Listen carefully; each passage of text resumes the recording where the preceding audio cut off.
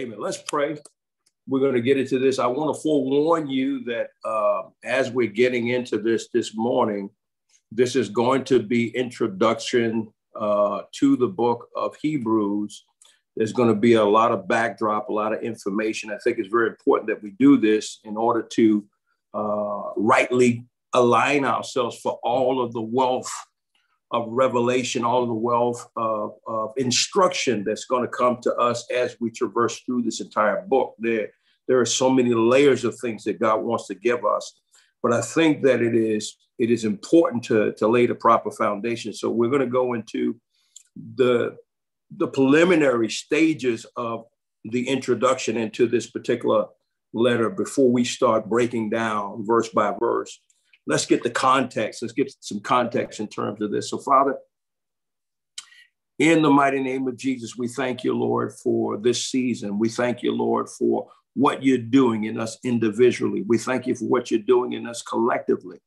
We thank you for what you're doing in the body universally. Father, we thank you that we have a measure, Lord. There's a stewardship, there's a grace, there's a revelation in each one of our hearts and lives of the person of your Son, the Lord Jesus Christ. And Father, we pray that that revelation would grow so much more clearer, so much more brighter. And Father, we thank you that the entrance of your word brings light. It gives understanding unto the simple. Your word is a lamp unto our feet and a light unto our pathway. We thank you that Jesus is the day star. Lord, may he illume, may the illumination of that star become so much brighter in our lives. And Father, we thank you that Jesus is preeminent over all things. He is superior over all things. Lord, that is the primary message of this letter, the superiority of Jesus. May he become so supreme, Lord God, over every situation that confronts us in this life. May he be the one that calls the shots over every situation that confronts us in the life. May we look to him as the only source for wisdom, for understanding, for revelation, for instruction. May his voice become so much louder than all the other voices and all the other noise and all the other distractions in this life. May the voice of the Son of the living God drown out and silence and make null and void every voice that is not relevant for this season of our lives. And Father, we thank you in the mighty name of Jesus for what you will do and what you will say and how you are preparing us, Lord, for this very hour. In Jesus' name, amen, amen, and amen. I will throughout this week, send this outline out to you all so that you can have what I have. And then we'll begin to, after Father's Day, jump right into this now. I want to deal with the occasion, really the backdrop of why this particular letter has been wrote. And in my study, I found out that historically speaking, it is ascribed to the Apostle Paul.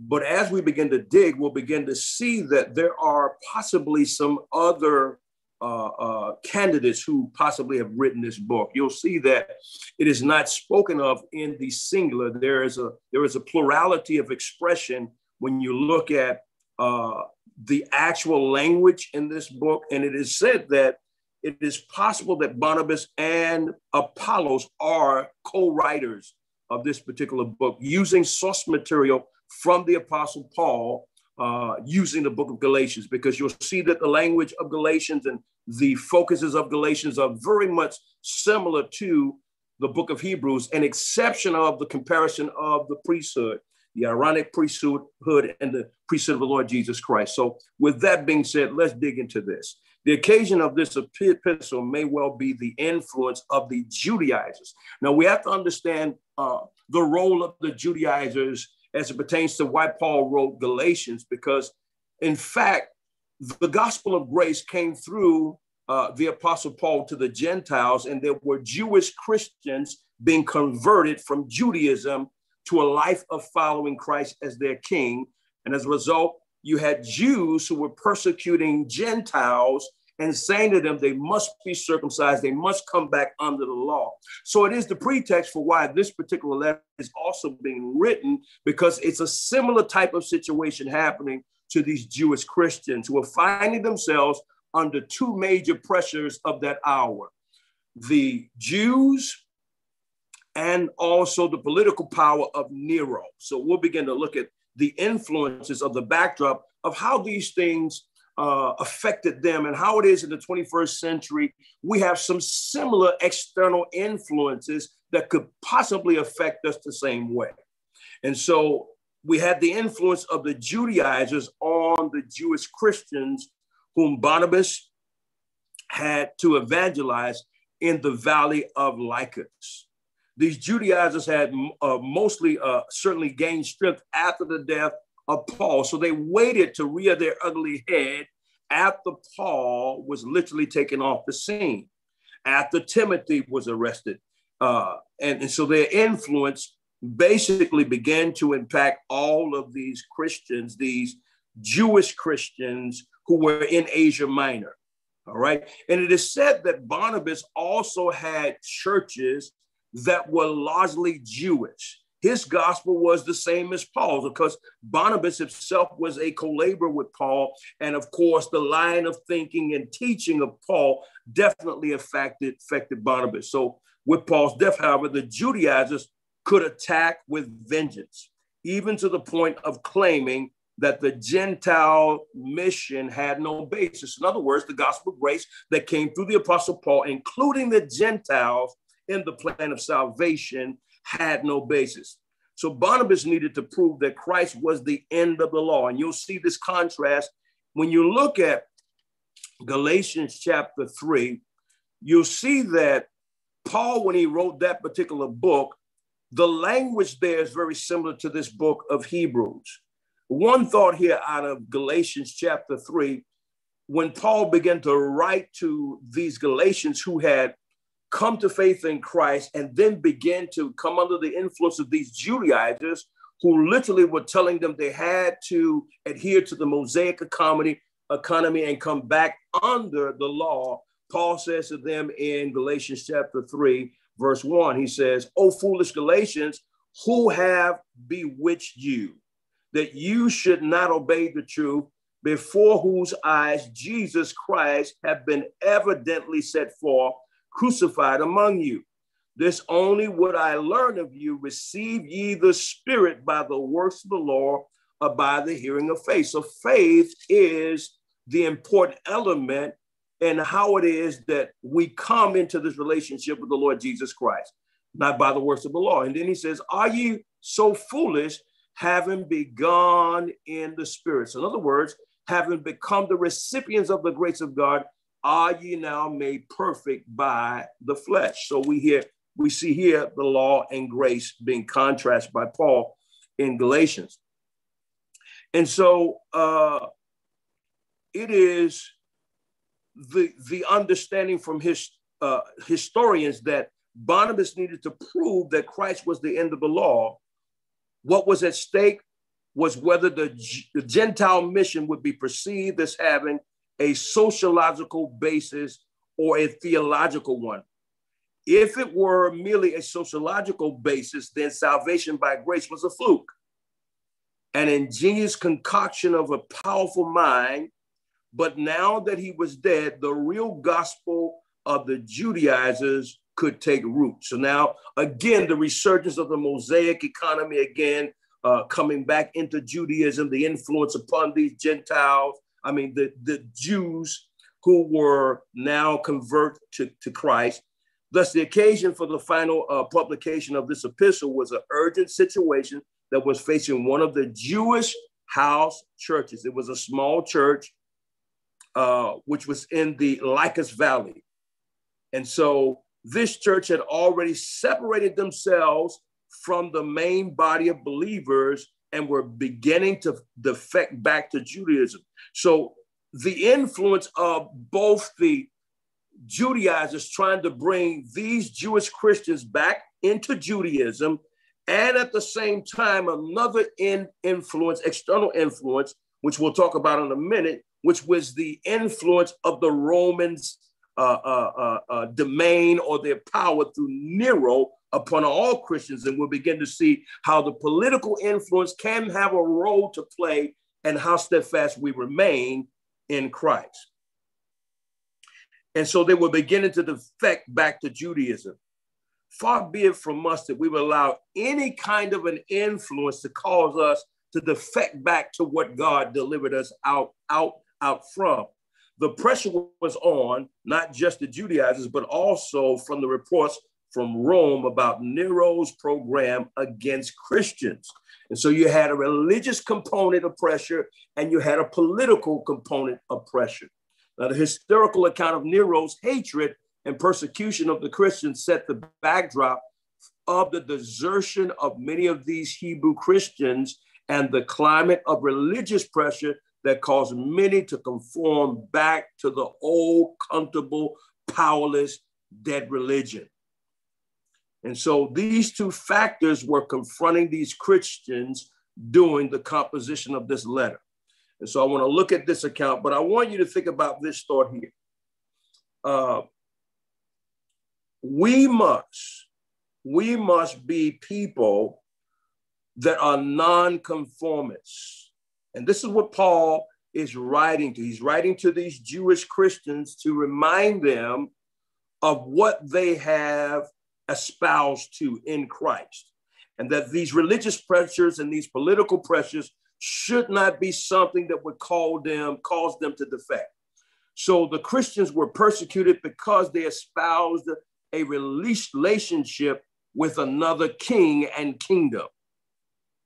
And the reason why they were persecuted by Nero is because Nero had a complex. He was himself a king, and these Christians now were espousing a relationship with a new king and a new kingdom. Now, I would have you to know that the Jews under Judaism had no such persecution. They were comfortable under Nero's political influence. They had no persecution, so they could coexist with that political environment. But the mere fact that these Christians espoused to having a king and being part of another kingdom, it caused the fury of Nero to come against them. And so the Jews who were entrenched in Judaism, dead religion, were in a place of comfort under the Roman authorities. There will be those of the Christian faith, those who profess to be Christians, who will seek comfort and security under the political system of this hour. So when we begin to look at these particular books and we read them, we have to bring ourselves out of the first century into the 21st century, how it affected them, and then how these same types of influences will affect us if we ourselves are not entrenched in the truths of who Christ is and who we are in him. Now, let me just give you some backdrop about what Nero did to the Christians in 64 AD. A generation after the death of Christ, Christianity had reached Rome in the form of an obscure offshoot of Judaism. So they looked at this sect of Christians as being something that was small, something that was an offshoot from Judaism. And its influence was mainly on the poor and the destitute. Members of this religious sect spoke of coming to a new kingdom and a new king. These views provoked suspicion among the Jewish authorities. And so, of course, you know that the Jews who were espoused to Judaism, as far as they were concerned, their Messiah had not come. So they felt threatened. Therefore, they persecuted what they did not know or have knowledge of. They persecuted the Christians. And so you had a religious influence and you had a political influence. And so these views provoked suspicion among the Jewish authorities who rejected the group, and fear among the Roman authorities who perceived these sentiments as a threat to the empire. So these new Christians with this new king being part of a new kingdom was a threat to Nero and the Roman Empire. Now, the Roman mosaic, there are Roman mosaics that show prisoners who were put to death in the arena as part of a festival. And this is what Nero did, because these people who espoused a relationship to this King Jesus that were part of a new kingdom, he did this. In the summer of 64 AD, Rome suffered a terrible fire that burned for 6 days and 7 nights, consuming almost 3/4 of the city. And Nero himself, he set this fire, but he blamed the Christians. It was his way of using the Christian religion or the Christian sect as sport. And so the people accused the Emperor Nero for disvesting and claiming to set the fire for his own amusement. In order to defect these accusations and placate the people, Nero laid blame for the fire on the Christians. So he used the Christians as a scapegoat.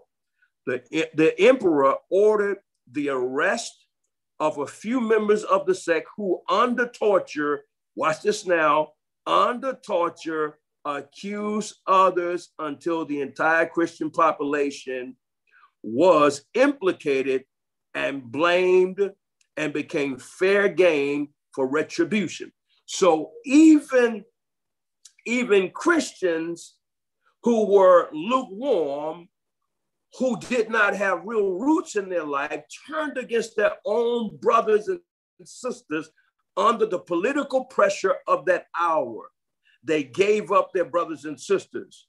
And as many of the religious sects that could be found were rounded up and put to death in a most horrific manner for the amusement of the citizens of Rome. So think about what was going on while Paul, or again, those who walked alongside of Paul, who used his source material, who wrote to this the Hebrew Christians who were about to defect, with all of these Christians being put to death, that they were under such pressure. And as a result, the Christians of that hour were literally martyrs under the hands of Nero. And so here's the purpose of the writing of the book. It's agreed that the majority of the scholars believe the purpose of this letter was to warn Jewish Christians against apostasy. And so pressure can become a reason to defect from the faith. What kind of pressure? Political pressure. However, this is in our view, is only one of the two purposes for this epistle.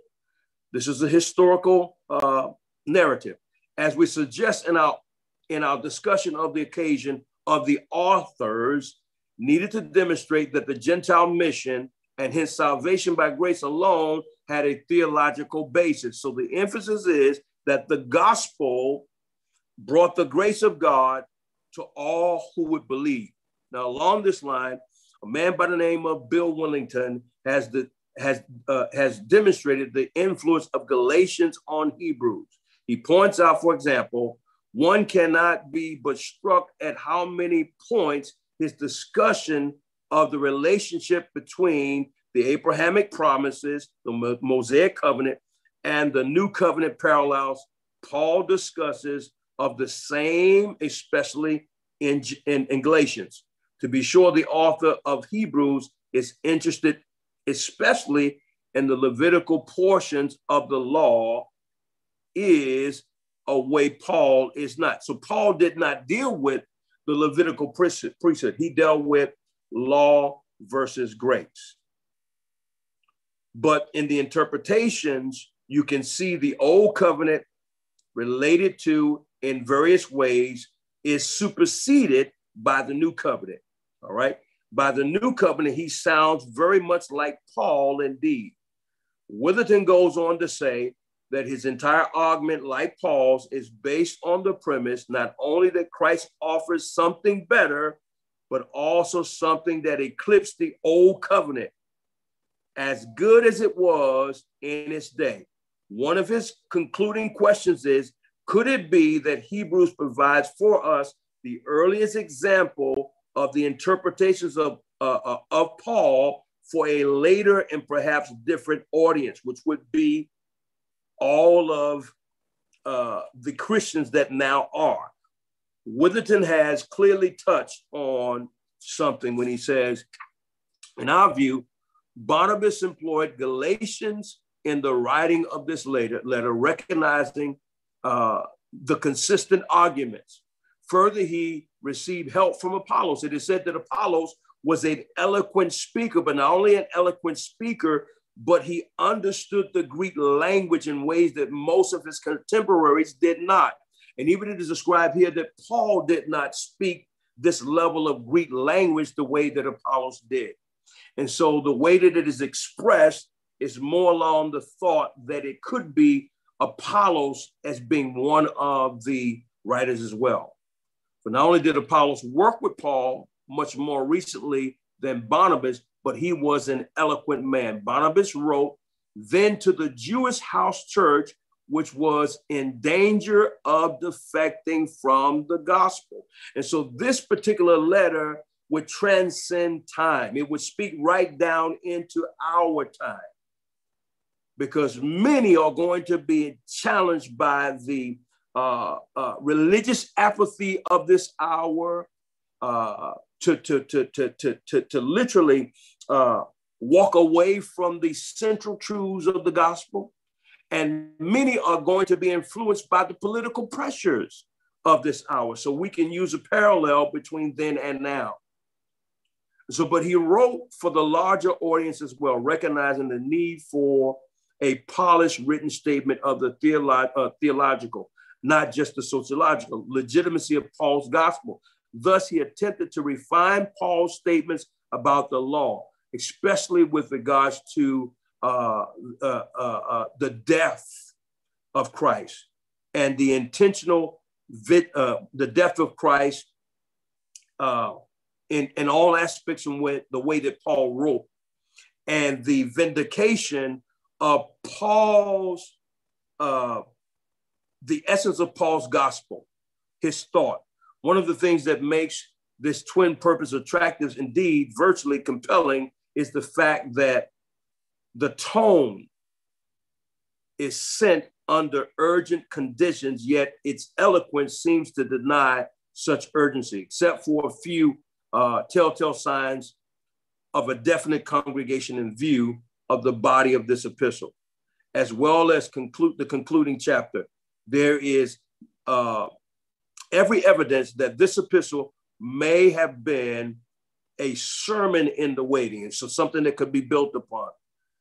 Once these few references were evaluated from the epistle, it can be seen how much this book was intended as a theological vindication of Pauline theology for Jewish Christians everywhere. Indeed, in light of both the urgency of the situation of the readers and the beautiful logic of the epistle, it is quite difficult to see how this work could have been composed ad hoc. It was a homily waiting for an occasion.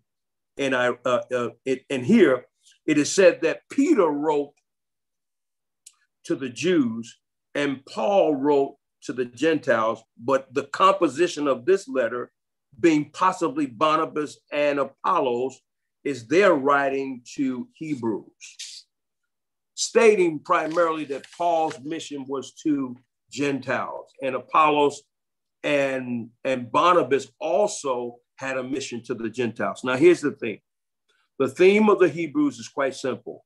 It is the absolute supremacy of Christ, a supremacy which allows no challenge, whether from human or angelic beings. And so you'll see that as we go through this, Christ's ministry is higher than the Mosaic economy, or Moses, who was a servant in God's house, Jesus being the house builder.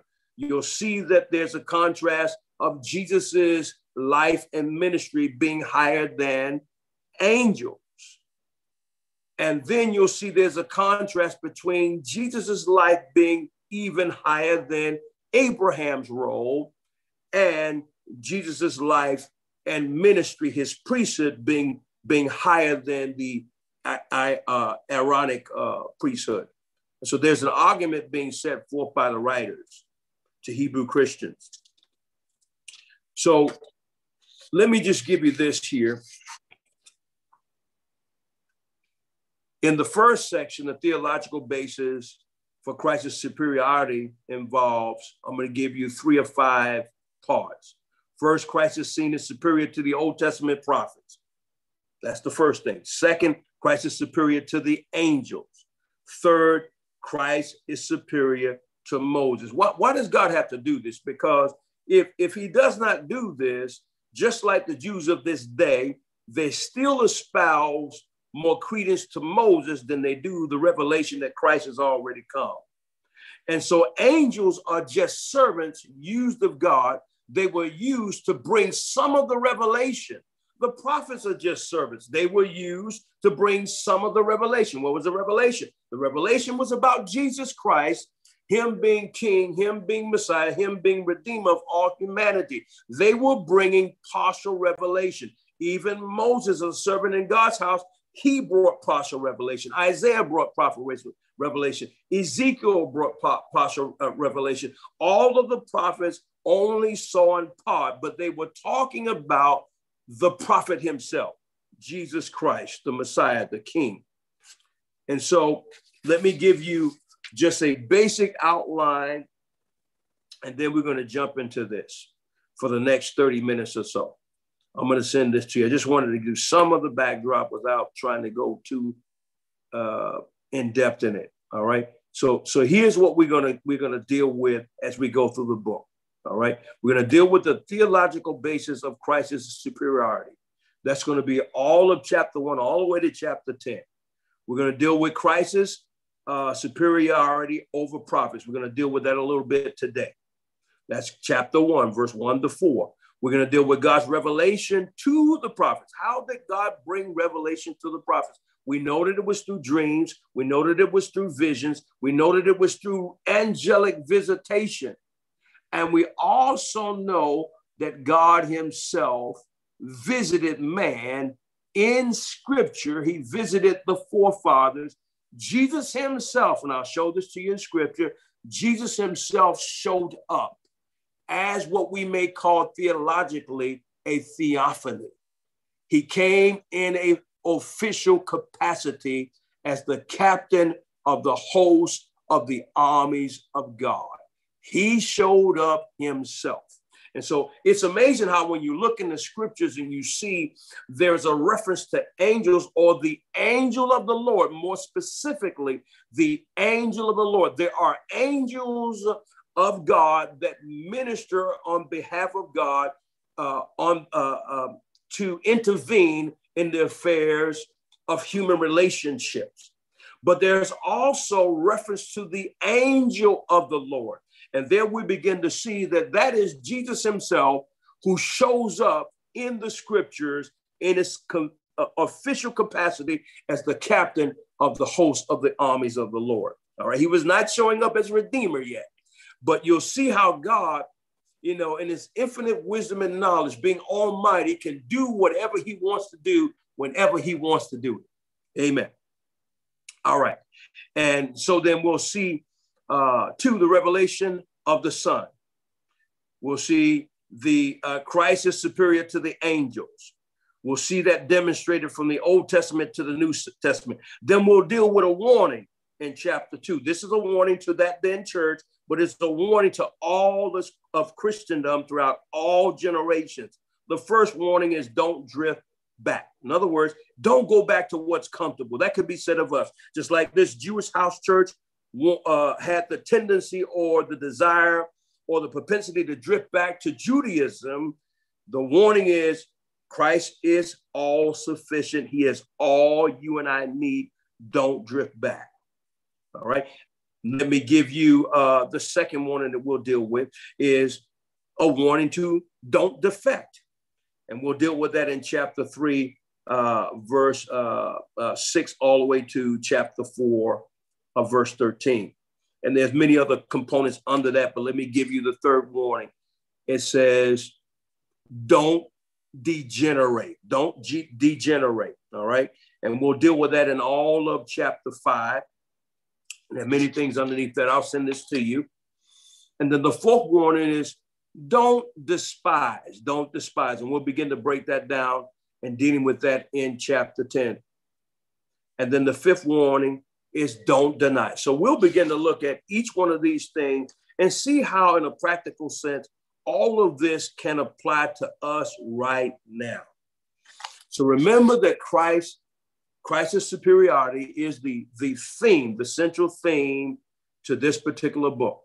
Now, I want to begin to deal with, for about the next half an hour or so, I want to begin to deal with Hebrews chapter 1, verse 1 to 2. All right.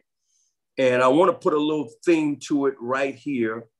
Is the voice of God in the last days through his son to his sons and daughters. This is going to be very important to you and I, because through the successive ages, God was building revelation about his redemptive plan through his son. Everything that was written was literally written about the son, here a little, there a little. As the Spirit of the living God used the prophets, they prophesied only in part about the revelation, and each prophet had a part of the picture. They were building a full picture of the redemptive work of Christ Jesus himself. And so the picture had to come into full manifestation by the revelation of Jesus Christ himself. So he himself would become the full revelation or the final word of all of the prophets. What they were speaking about, he himself would become the fulfillment. And so in an appointed time, God sent forth his son, born of a woman, and then he himself would begin to speak for himself. He would no longer need the prophets to speak for him. He would begin to speak for himself. He would take center stage, and he would begin to herald the mind and will and the intention of the Father himself. So now that the consummation of all that was spoken about the Son had arrived, he now became the primary voice. He needed no one else to speak for him. And this day and hour, he is speaking for himself. So on the premise of that, we come to this particular juncture in the beginning of this book. And this is why I believe the Lord gave me this particular thing, the voice of God in the last days through his son to his sons and daughters. We must, without question, be able to recognize the son's voice. His voice must become the primary voice that we distinguish above and beyond all voices.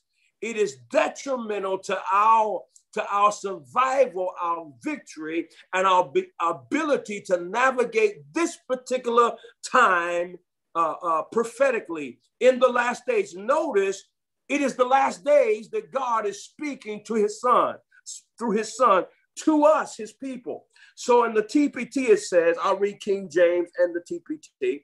It says, throughout history, God has spoken to our ancestors by his prophets in many different ways. So God used the prophets to speak to our ancestors, but he did it in a diverse measure of ways.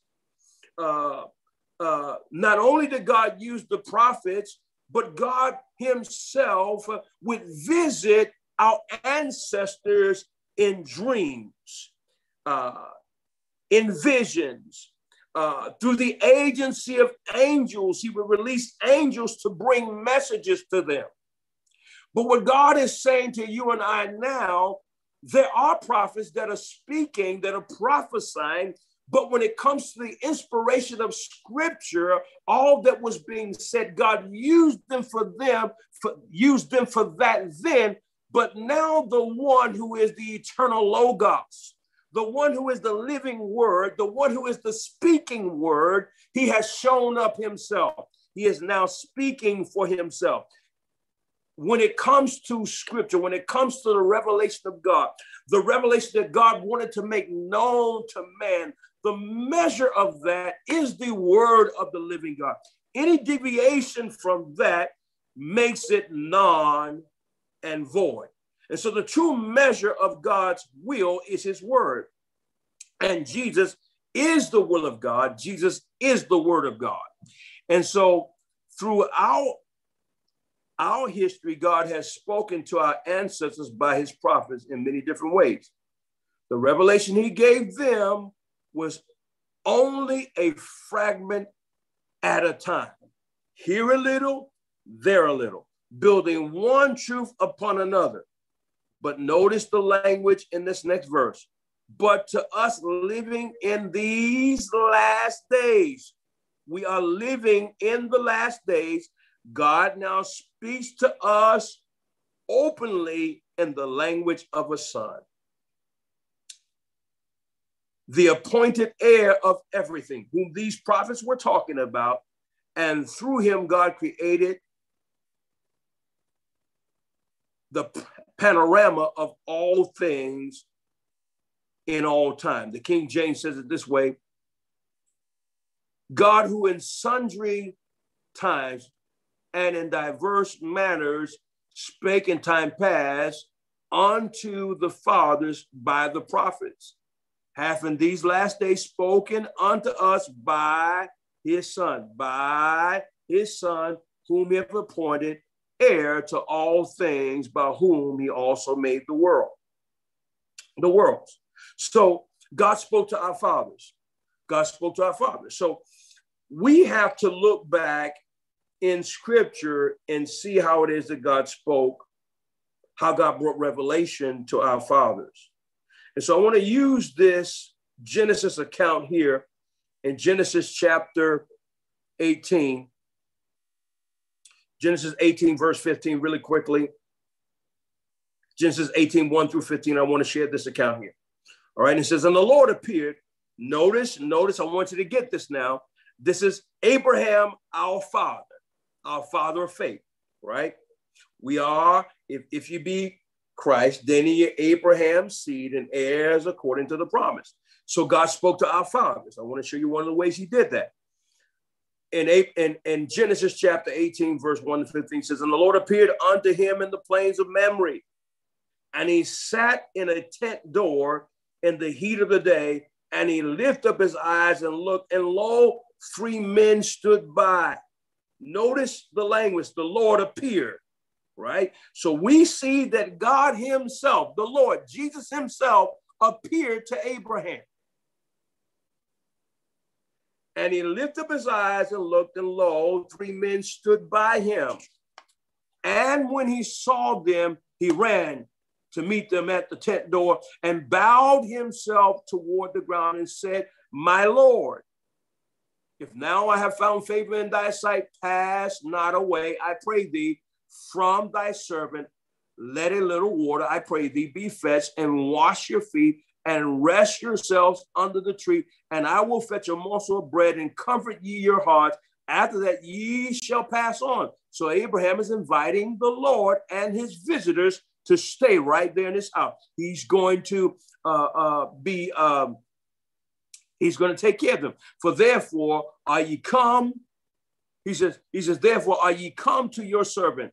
And they said, so do as thou hast said. And Abraham hastened into the tent unto Sarah and said, make ready quickly 3 measures of fine flour, knead them, and make cakes of the hearth. And Abraham ran unto the herd and fetched the calf tender and good, and gave it to the young men, and he hasted to dress it. And he took butter and milk and the calf, and he dressed and set it before them, and he stood by them under the tree, and they did eat. And they said unto him, where is Sarah thy wife? Now watch this now. God spoke to our fathers through the prophets. I want to say to you, watch this now. I want you to see the chief prophets show up in the old covenant. Watch this now. Wherefore, he says, where is Sarah thy wife?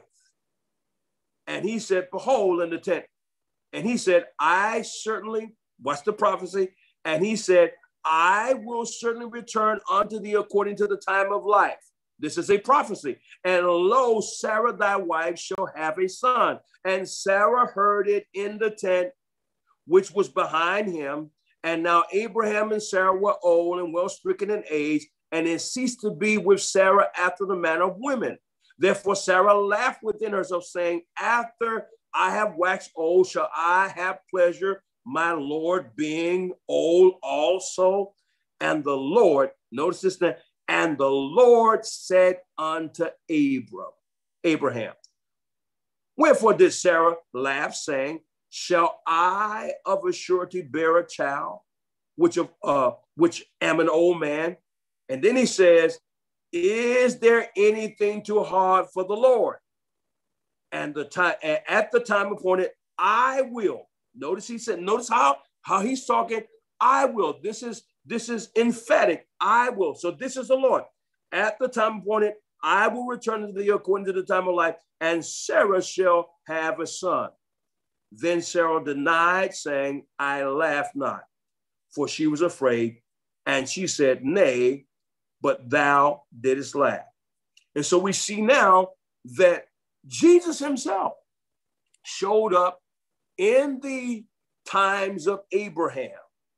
He showed up in official capacity as the Lord of the hosts of the armies of God. Why? Because there are two men with him. The two men are two angels. They're about to go to Sodom and Gomorrah and to destroy it. And Abraham then begins to intercede before the Lord, because God says, shall I hide anything? The Lord says, shall I hide anything from Abraham, my servant? I must tell him what I'm about to do. And so Abraham stands in the gap on behalf of Sodom and Gomorrah, because Lot and his family is there, and he intercedes. And of course, Lot's family is saved. So Jesus shows up in the old covenant and intervenes on behalf of Abraham's intercession. But he prophesies to Sarah about Isaac, the baby that she's going to have. And so I wanted to show you that Jesus himself is the prophet. Moses is a prophet. Isaiah is a prophet. Ezekiel is a prophet. Jeremiah is a prophet. Ezekiel is a prophet. Micah is a prophet. Malachi is a prophet. But Jesus is the prophet. Amen. So there's a comparison. So now when we look at the book of Hebrews, there's a contrast of Jesus being superior. So him being God, he can do whatever he wants to do, however he wants to do. So he shows up and he has an encounter with Abraham. I'm not going to read this. I'll just talk about it. Jacob, we know the story of Jacob. Jacob wrestled with a man. It is said that Jacob wrestled with an angel. Jacob did not wrestle with an angel. In the dream, he had an encounter with the Lord. And so the Lord speaks to Jacob. In this encounter, it's in Genesis chapter 32, you know it. But there, he has an encounter with Jesus. Jesus shows up. We know about that. Moses had an encounter with God in the burning bush. It says, when you read the caption in Exodus chapter 3, verse 1-6, it says, the angel of the Lord. I want you to remember this. The angel of the Lord. All right.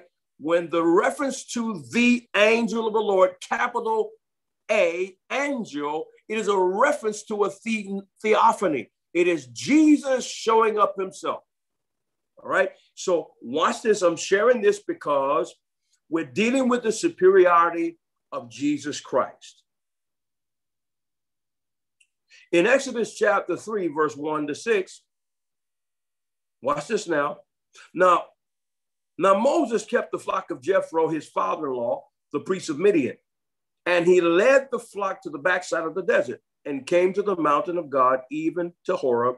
And the angel of the Lord appeared to him in a flame of fire out of the midst of the bush. Notice it says, the angel of the Lord in the bush. And he looked, and behold, the bush burned with fire, and the bush was not consumed. And Moses said, I will now turn aside to see this great sight, why the bush is not burned. And when the Lord saw that he turned aside, who? The Lord. That's why I want you to use this differentiation between angels and the angel of the Lord. Because in the old covenant, God had to show up in a form that was palatable for man's experience. The raw essence of God, no man could handle. It would destroy him. But we'll see in some instances, even when Moses was on the mountain, he had that encounter with God, and God gave him the oracles, and Moses cried out, and he says, I want to see your glory. And God says, I can't show you my glory. You know, so he put his hand out, you know, and covered Moses so he could pass by, and only Moses could see his hinder part. That was God's raw glory. No man could see him in his glory and live. But this is God showing up burning bush. It first says the angel of the Lord, and then it says, and when the Lord saw that he turned aside to see, God called unto him out of the midst of the bush and said, Moses, Moses. This is how God spoke to our fathers. And he said, here am I. And he said, draw not nigh hither. Why? This is God's glory manifested. Put off thy shoes from off thy feet, for the place wherein thou standest is holy ground. Remember this account, because this is the bush burning. This is God's manifested glory. God is talking to Moses. He tells Moses that the place where he's standing is holy ground. Remember that, all right? And then he says, moreover, he said, I am the God of thy father. So God is saying to him, this is not an angel encounter. This is me. I am the God of thy father, the God of Abraham, the God of Isaac, and the God of Jacob. And Moses hid his face, for he was afraid to look upon God. All right. Now, let's go to Joshua real quick. Joshua chapter 5. I'm only using this premise because in Hebrews chapter 1, it says, King James, and God who in sundry times and in diverse manners spake in times past unto the fathers by the prophets. So the diverse manners is what I'm dealing with right now. Okay, and Joshua had an encounter with the Lord just before his entry into Jericho, or the fall of Jericho. In Joshua chapter 5, verse 13 through 15. Notice the language. It's similar to what we just read. And it came to pass when Joshua was by Jericho that he lifted up his eyes and looked, and behold, there stood a man over against him with his sword drawn in his hand. Notice the man has a sword.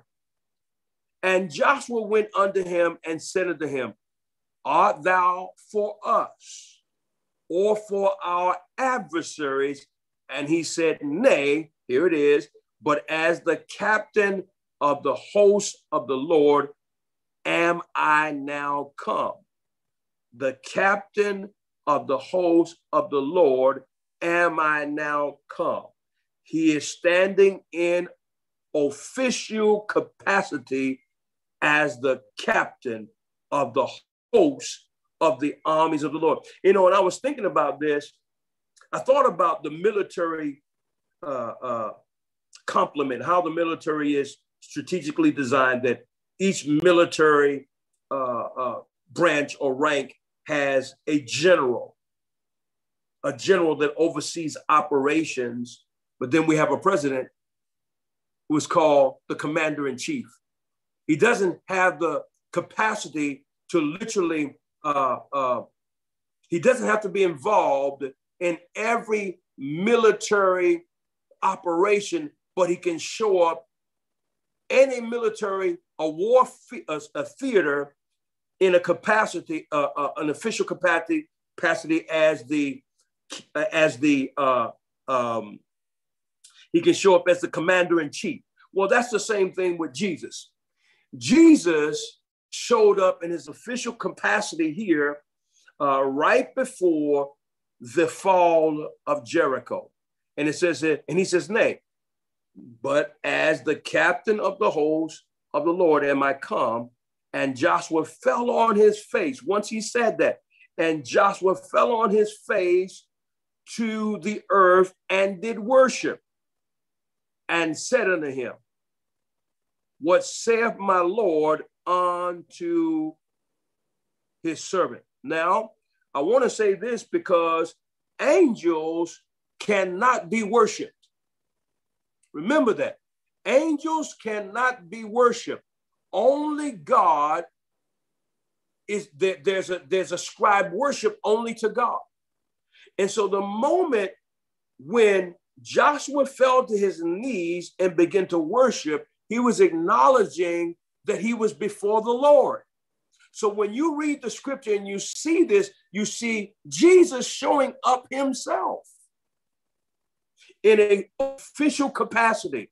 He says, and the captain of the Lord of hosts said unto Joshua, the same thing that was said to Moses. He says, loose thy shoes from off thy foot, for the place wherein thou standest is holy.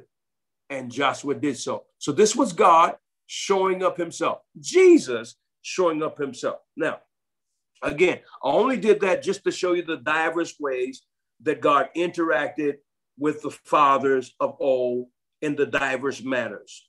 All right. He spoke to prophets, but he showed up himself. All right. Now, let me just shift gears, because the last part of what I'm teaching here today is to bring the emphasis on our attention to how important the voice of the Lord is in our lives. All right. Notice in Matthew chapter 17, verse 5, and this is the Father himself. He says, and this is what the Father says of his Son. While he yet spake, behold, a brown cloud overshadowed them. And behold, a voice out of the cloud. So God would show up in the cloud. He did in the Old Testament. He did in the New Testament as well, which said, this is my beloved Son, in whom I am well pleased. Hear ye him. Now, as you remember, Jesus went to the mount of what we call the Mount of Transfiguration. Elijah and Moses shows up. I gave you the revelation behind that. That is a prophetic imagery of two dispensations coming to an end, where Moses, being a prophet of a different sort, he is a prophet that's unlike any other prophet. As powerful as God used Elijah with all of the different miracles that God did through Elijah, Moses is a prophet of a different class, because it is said of Moses that he spoke to God face to face, and that he himself was the mouthpiece of God in the earth. He was of a different class. And so now at the close of the Old Covenant age, God is now speaking and inaugurating the primary voice that is to be heard now is his Son. And again, he says, while they yet spake, behold, a bright cloud overshadowed them, and behold, a voice out of the cloud which said, this is my beloved Son, in whom I am well pleased. Hear ye him. Now, 1 Corinthians chapter 13, verse 8 to 10. Again, remember what we're saying, that all of the prophets that God used, they only had a part of the revelation. And this is what I'm using this verse for. It says, prophecy and speaking in unknown languages and special knowledge will become useless, but love will last forever.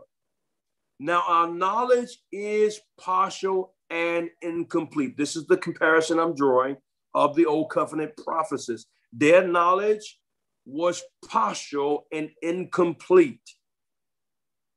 And even the gift of prophecy reveals only part of the whole picture. And that's what God the Father was doing by the Spirit of God through the prophets to bring the revelation of Jesus Christ, his redemptive work. They were only speaking in part. But when the time of perfection comes and the full picture showed up in the person of Jesus Christ, these partial things will become useless. We do not need a partial picture when the full picture has arrived. Jesus Christ is the full revelation of God to us. So Jesus is the fulfillment of all prophetic voices over the ages, and the prophets was brought partial revelations throughout history. Their voices were significant in the total fulfillment of God's plan, but the Son now speaks with full rights to the disclosure of the Father's plan because he is its fulfillment. In other words, he has full authority to speak in first person. Jesus now, or better yet, the Father now speaks in the Son. The Father now speaks in the Son. For God was in Christ, reconciling the world unto himself. So the Father's voice is now heard in the Son. And so the Son is now speaking on behalf of the Father. Other words, God in past, in other words, for God in the past, God's intention was to bring redemption to mankind through his Son, but Jesus represents God's final word to humanity. He is the final word. He is the full revelation. He is the final and complete disclosure of the revelation of the fathers, which was released over thousands of years. They spoke about his voice. Now his voice is the final voice the Father is speaking through in the last days. He is the prophet of all prophets. He is the fulfillment of all they spoke in part. Now his voice takes center stage in the last days. He now speaks for himself. The Father is speaking directly to us in the Son.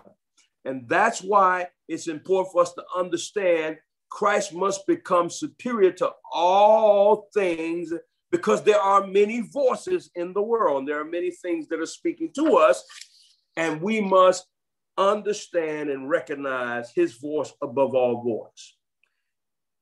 Let me make this statement. It is not that we are not hearing the Lord speak in this hour. It is a question of, are we obeying what he is saying? I'm going to say it again. You know, it's so powerful. You know, and within our humanity, I want to break this down very practically. In our humanity, we're always saying, God, I want to hear you. I just want to be able to recognize what you're saying. And God is speaking. God is speaking to us all the time in so many different ways. It's just a question of, will we recognize and will we obey what he is saying when he says it? We know his voice. Why? Because the Bible says, my sheep know my voice. We know his voice. I'm sitting downstairs this morning. I'm at the computer and I'm about to print these documents out. And the Spirit of the Lord speaks to me. He says, that plant sitting in the other room is thirsty. It has no water. And I said, I'm not going to do nothing else. I heard it. I got up And I didn't have to really look into the thing to see if it was dry. The Lord spoke. He spoke clearly. He said, that plant up there is thirsty. That thing was bone dry. He said to me before I could get up, he said, if you don't go water that plant, it's going to die. I got up and I went and got a bottle of water and I watered that plant. God speaks all the time. Remember the still small voice? We know God's voice, and we need to know it more distinctly in this hour than any other voice. He's speaking to us. So hear me now. It is not that we are not hearing the Lord when he's speaking this hour. It is a question of, are we obeying what he says? Here's another thought. I'm almost done. I'm going to give you 5 things after this, and I'm going to close out. All right? And then we're going to pray. We always expect a prophetic word from the Lord about a spectacular future. We want to hear something grand. We want to hear something grand. God, can you tell me something grand that's going to help me through this season? But watch this, is what the Lord said to me. But if we obey what the Lord says in the immediate, it creates a spectacular future. I'm going to say it again. We always expect a prophetic word from the Lord about a spectacular future. But if we obey what the Lord says in the immediate, it creates a spectacular future. My sheep know my voice. How is God speaking to us in these last days? He is speaking to us through his son. Now, I want to give you 5 practical ways that God is speaking to us, albeit these are not an exhaustive list. There are many things that could be included, because in our walk with the Lord, in our varying degrees of relationship with the Lord, they're different with each one of us, but God has revealed certain things to each one of us, how we relate to him, how he relates to us. Now, number 1, God speaks through the scripture. The primary way that we're going to hear the Lord Jesus Christ speak to us in this hour is through the word. This is very practical. The Bible gives a great deal of guidance on things we encounter in life. So familiarity with his teachings can result in the right verse and message coming to mind just when we need it. God speaks through messages. You know, oftentimes I'm talking to people, I'll call, just like this week, I call my youngest sister and I'm having a conversation with her, just having a conversation. And at the end of the conversation, she said, you know what? God just spoke to me. I had a sense that I wasn't just wrangling on. I had a sense that God was putting things on my heart just to say to her. But that's how God speaks. That's how the Lord Jesus Christ is speaking to us. Oftentimes, God will speak to us while someone else is talking to us. And so get familiar, his voice comes through teaching. His voice will come to us through a message. His voice will come to us through a verse. That's one of the ways. So we must give ourselves to the scripture, because that's where Jesus speaks the loudest. I'm going to say it again. We must give ourselves to the scripture, because that's where Jesus speaks to us the loudest. His voice is louder there. Number 2, God speaks through our intuition. The inward witness. When I say intuition, it means the inward witness. You just got a feeling about something. Watch this now. This is a combination of our thoughts and a gut feeling. Well, what it is God's thoughts registering on our thoughts. It can be thoughts and feelings that come to us during prayer or quietness or waiting or just busyness whenever you're doing something. Oftentimes, God speaks to me when I'm doing something.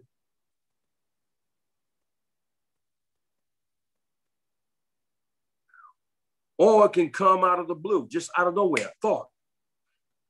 It takes practice to discern which things are messages from God and which things are just wishful thinking.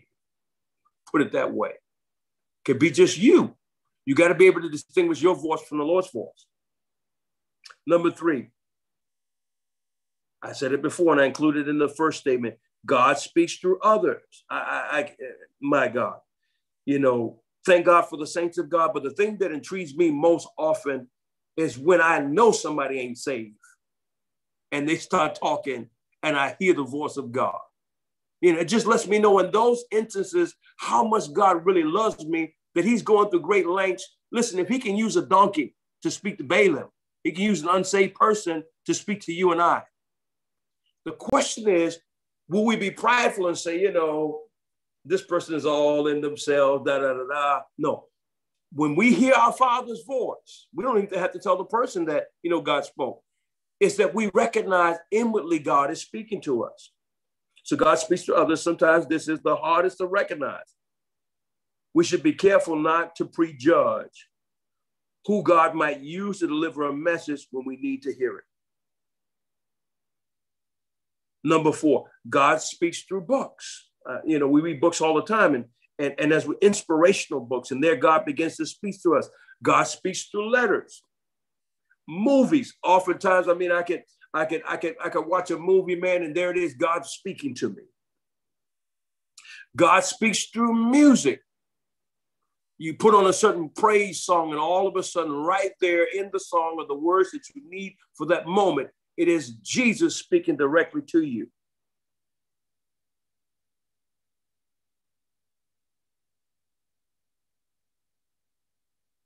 God speaks in dreams. God speaks in visions.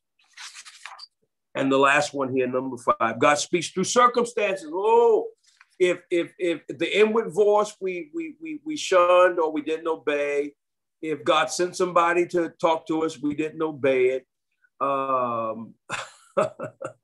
If all of the different areas in which I've already given you, when all else has failed, if we haven't heeded the voice of God, God will allow your circumstances to speak to you. And sometimes the guidance from God comes from doors closing. What is God saying when you're pressing up against something? You just, in your heart, you sense it's God's desire for you to do a certain thing or to be a certain place or to accomplish a certain thing, but the timing is not right. And you just feel like doors are slamming.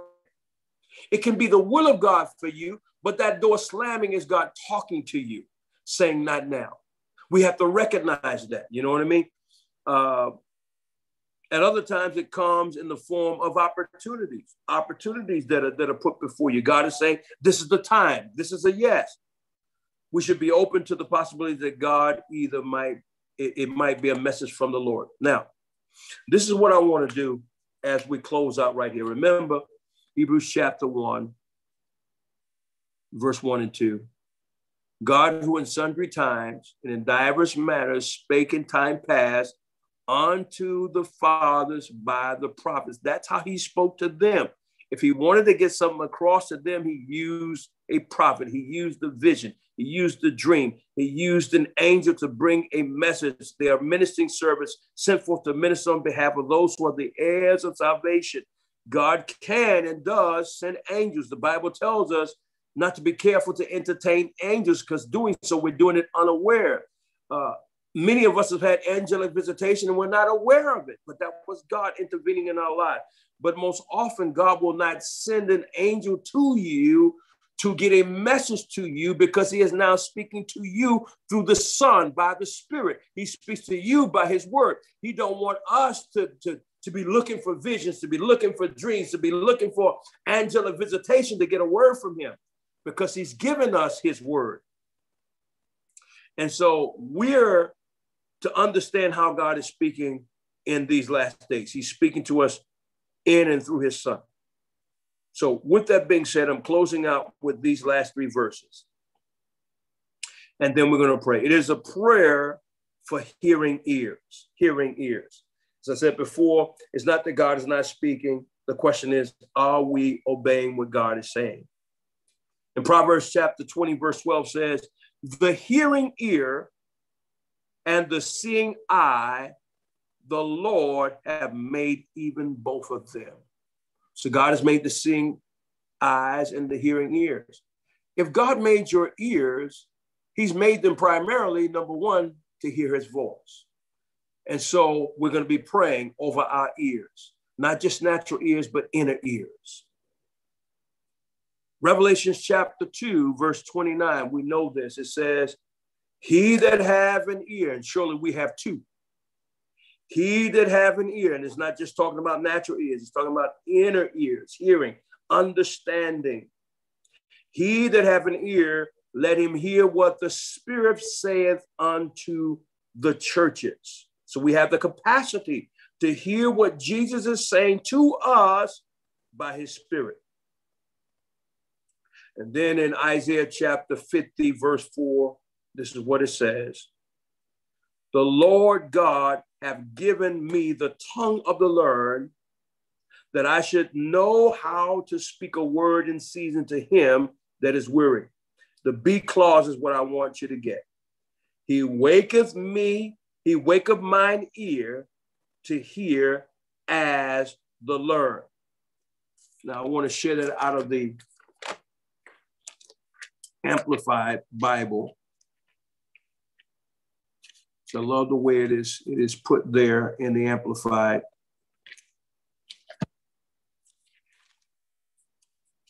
Isaiah 50.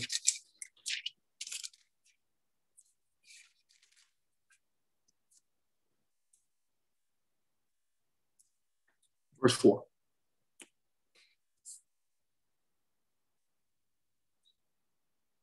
Here's what it says. The Lord have given me his servant the tongue of disciples as one who is taught, that I may know how to sustain the weary with the word. And I love this is the B clause. He wakes me morning by morning. He awakens my ear to listen as a disciple, as one who is taught. The Lord God has opened my ear. Verse 5, the verse part of that clause.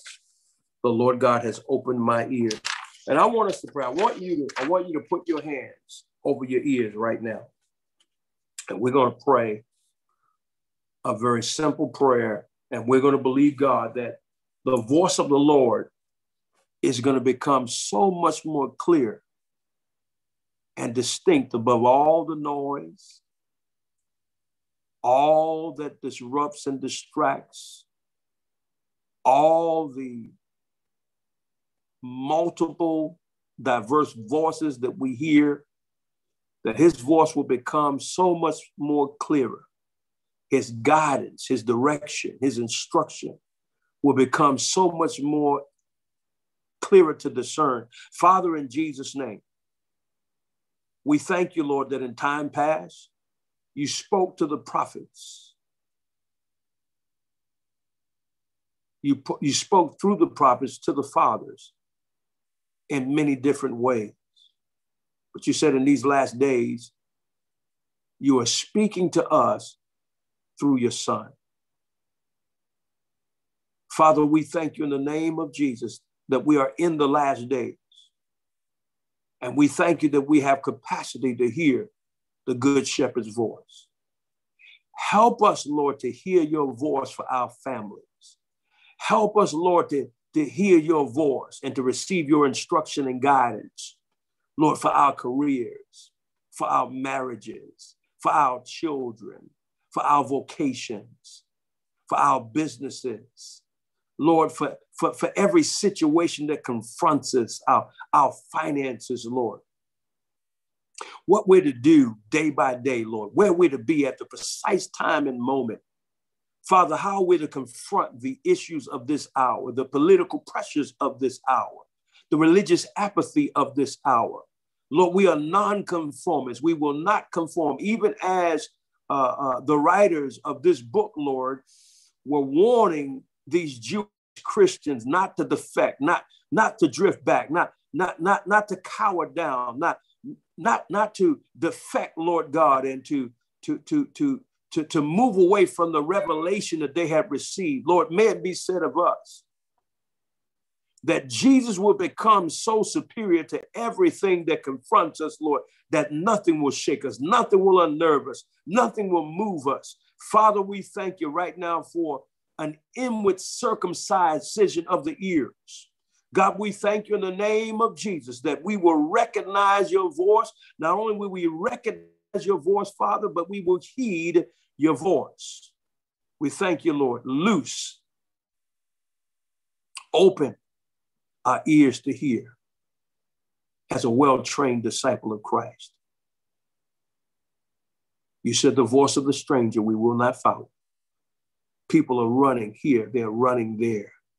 They're cowering, Lord God, under the many threatening and tormenting and fear-mongering voices of this hour. We will not conform. We thank you, Lord. Thank you, Lord, for precision in hearing your voice. In the name of Jesus. And we thank you for it. And we thank you for it. In the name of Jesus. Amen. Amen. Amen.